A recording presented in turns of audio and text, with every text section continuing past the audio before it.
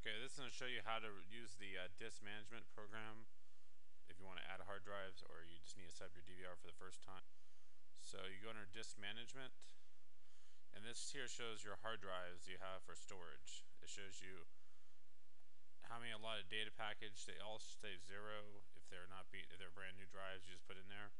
So my C drives where my Windows is at, you should always have your Windows on a separate hard drive. You don't want to back up your data to a drive that has Windows on it, or you need to make a separate partition for it. So this here we have a total of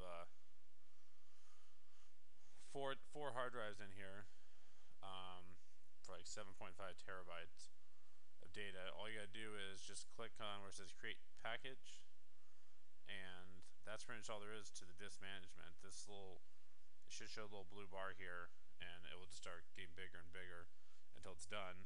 And once it's done, that's all there is to it. After it's done, it should show here the packages with the free space of like maybe a couple hundred megs left on the hard drive because it was a little spaced for the hard drive can function properly. But that's all there is to the disk management to get it so you get your hard drives. So every time you add a new hard drive, just go in here and click create package, and it'll add the hard drive to the list.